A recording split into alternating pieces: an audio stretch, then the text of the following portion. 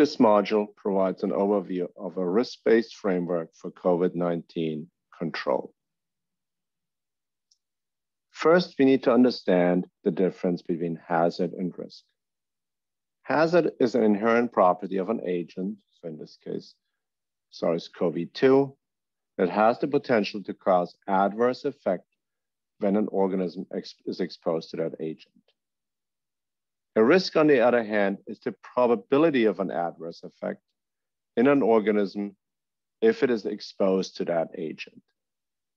So in our case, a risk might be the likelihood of getting sick if you sneezed on by a COVID-19 case within 2 feet from you. And that risk can be quantified. It might be 1 in 100, 1 in 1,000 that you get COVID-19. Why does it matter? It matters because nothing is zero risk. And with COVID-19 during the pandemic being so common, being found in so many different places, one cannot manage the hazard. One needs to focus on the areas of highest risk. So COVID-19 control needs to be risk-based. As a hazard-based control would essentially mean that we have to address anything where SARS-CoV-2, the hazard, is found. Risk-based means that we focus on those areas where successful transmission to a human is reasonably likely and where the highest risk of human disease occurring. This illustrates that there truly is nothing such as zero risk. It's just extremely small risk. You can get struck by lightning even indoors. Does that mean it's a risk you won't need to manage? No, because it's extremely unlikely. You do not need to go in your basement when there's a thunderstorm outside, and you would typically not do that. But it still is not zero risk. So why should we not address any risk, no matter how small it is? Number one is because we can't. We don't have the resources. There are no unlimited resources, whether it's time, money, or other resources. In addition, we cannot manage every risk, no matter how small it is, because there are unintended consequences. We try to manage a very, very low risk. The process of managing it might create more problems than it addresses. Let's take this into reality of COVID-19. One thing we have learned is that contaminated surfaces, particularly outside of a hospital, have not been identified as a mode of transmission. Also, no food-related cases have been identified so far. Yes, we had some unsubstantiated report from China that sort of implied that foodborne transmission may have occurred, but outside the group that reported as cases, you find very few, if any, experts that trust this and see it as sufficient evidence. So epidemiology and biology support that transmission via contaminated surfaces and food represents a negligible risk. This is not just my opinion. Here's an article that was published that also illustrates and supports this. And it's very specific. It points out that none of the studies that we have seen represent real life situation, and a more balanced perspective with regard to transmission via surfaces is needed to curb excesses that become counterproductive. And does that mean excesses in controlling a risk that is essentially nil, but not really nil, just very low? So what does this really mean? Where can we see management of a risk that is so low that the negative consequences outweigh the benefits? Cleaning, sanitizing food and food packaging by individuals at home is one example that is well documented. Here you can see the number of poison control calls that occurred after we had unsubstantiated and not appropriate advice to clean and disinfect food before you bring it into your house. The poison control call for cleaner exposure and disinfectant exposure went up. Here's a specific tangible example. A woman heard the news to purchase groceries before consuming them. She did this with a mixture of bleach, vinegar, and hot water, got a chlorine smell, difficulty breathing, had to call 911 and be transported to the hospital. She managed a risk that is extremely low. What she got for it is exposure to a risk that is much higher. Number one, lung damage. And number two, a trip to the hospital and time in the hospital, where she risked a higher likelihood of exposure to COVID-19 than through food or food packaging. So clearly the unintended consequences of cleaning and sanitizing food outweigh the benefits because we're managing an extremely low, negligible risk. This does not mean that surfaces and food pose no or zero risk for COVID-19 transmission, but that risk is so low, so small that it does not require active management. Now, many of you, when they hear that, may say, but isn't it better to be safe than sorry?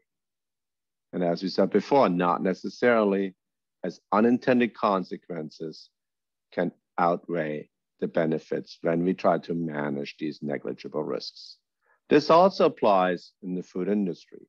One example is if we use excessive resources to sanitize surfaces to manage a risk that is extremely low, we take away resources that may be better deployed with better impact, for example, to verify mask wearing and social distancing. What are some other unintended consequences of COVID-19 responses? We can come up and see unintended consequences with regard to non-COVID-19 related public health risks. For example, some responses to COVID-19 may imply that food safety strategies addressing classical food safety hazards have been overemphasized and therefore increase the risk of food safety issues. If we do reduced inspections and audits, then that might imply to staff and maybe even leadership that we've done too much before and that these are not really necessary to assure safe food. If we sanitize frequently touched surfaces without prior cleaning, we imply that cleaning before sanitation is not important, and we might see less compliance with that when we sanitize surfaces in our food processing facility. We may have started to do less testing, and that might imply that testing is not important for food safety, and we may end up with less testing after COVID-19. All of these increase a real hazard, food safety risks, because we were trying to manage an extremely low risk or managing risk without completely considering unintended consequences. Now, many of the unintended consequences occur because of human behavior. And some of you may think, I have no real leg to stand on that these unintended consequences happen. I offer to you this study, which gave groups of people sunscreen, and these were people that went on a summer holiday, and they either were given an SPF 10 or a stronger SPF 30 sunscreen. This would obviously manage the risk of sun exposure and therefore the associated skin cancer risk. Now, what happened is really interesting. The individuals that had the higher SPF sunscreen increased the time they spent in sun, therefore essentially offsetting the benefits of the higher SPF sunscreen. So human behavior in response to interventions and control strategies can offset the benefits and sometimes even lead to behavior that outweighs the benefit. For example, if someone would stay in the sun longer than the enhanced protection offered by a higher SPF sunscreen. However, and this is important, there are situations where we will need to manage not just public health risks, but also extremely small risks where management does not provide a tangible public health benefits because some of these issues may represent business risks. And we also need to manage business risks. Transmission of COVID-19 through foods may be such a risk. Public health risks associated with that, extremely low. No management needed. However, the business risk might be high. If food from a given company might be identified as being positive for COVID-19 DNA, that may shut down export markets and might have a significant negative impact on the enterprise, on the business.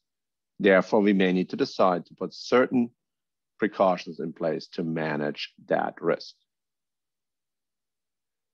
Examples of other enterprise risks associated with COVID-19 include loss of customers and export markets, as detailed before, loss of workforce. If we don't implement certain strategies that our workforce think are important, even though factually the risk is extremely low, we may still have to implement them simply to make sure people come to work.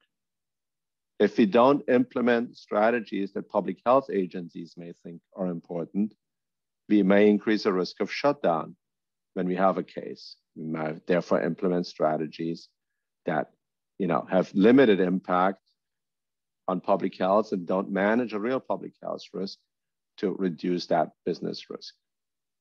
How do we reduce business risk? How do we address them? Often it starts with communicating on the control strategies that we have implemented to show that other ones that are requested may not be needed. Sometimes we may have to implement high-profile control strategies that don't address a true public health risk, but provide positive publicity and address an enterprise risk. This can be dangerous as it sets expectations going forward. And then we'll illustrate that as an example. When we do this, when we do prioritization of control strategies, we therefore need to consider both public health and business risk, as well as unintended consequences.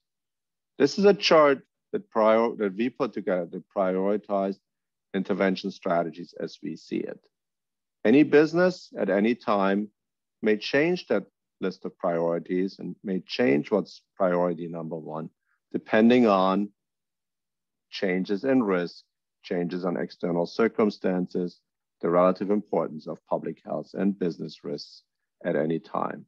So risk-based strategies are not static. They require constant reevaluation of risks, particularly in the case of COVID-19, where many things rapidly change, such as frequency of disease, occurrence of new variants, implementation of vaccination, and changes in surveillance systems in potentially export countries, as we have seen. What if our customers, employees, and regulatory agencies require control strategies that are not risk-based? You need to assess the request. The strategy that the request may not address a public health risk, but may in reality address a business risk. They may address a business risk if they ask you, put into place strategies to reduce the risk of packaging being contaminated. An initial answer might be, that's not an important transmission pathway. But upon a second look, one might decide that having virus particles, having virus DNA on a packaging may be a big enough business risk that it actually is worth managing. Understand why that request for hazard-based control occurs. Reassess your prioritization, reassess whether you should manage this hazard, which is extremely low, because maybe it represents a business risk, and communicate. What you're doing, why you're doing something, and why you want to elect to not do something that is requested. Here's an example of setting precedent. Early on in this pandemic, we heard many news about extended survival of virus and surfaces, particularly with cases in cruise ships where we heard about the virus being found, and in reality it was the virus DNA, the virus nucleic acid. It's an RNA virus and not the DNA, the virus RNA, for 70 days after cabins were vacated. We also heard about processing facilities shutting down for 14 days for deep cleaning.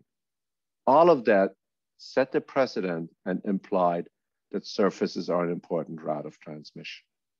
Therefore, if now we scale down surface sanitation, many may see that as us increasing the risk of transmission, because we set those precedents when we did not have sufficient information.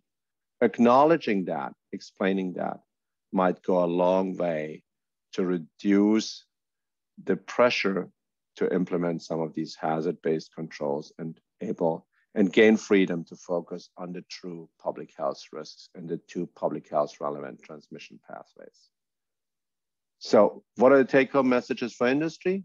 Make sure your COVID-19 control strategies are risk-based. Consider both the public health and the business risks. Reevaluate regularly. The knowledge is changing and the risks are changing. In a pandemic, with so many changes, so many moving parts, that occurs much, much more quickly than with traditional food safety risk. The risk can be changing with changes in numbers of cases, changes in the variants that circulate, increased vaccination, and so on. For all interventions, try to assess unintended consequences to make sure all control strategies have a net benefit on reducing business and public health risks.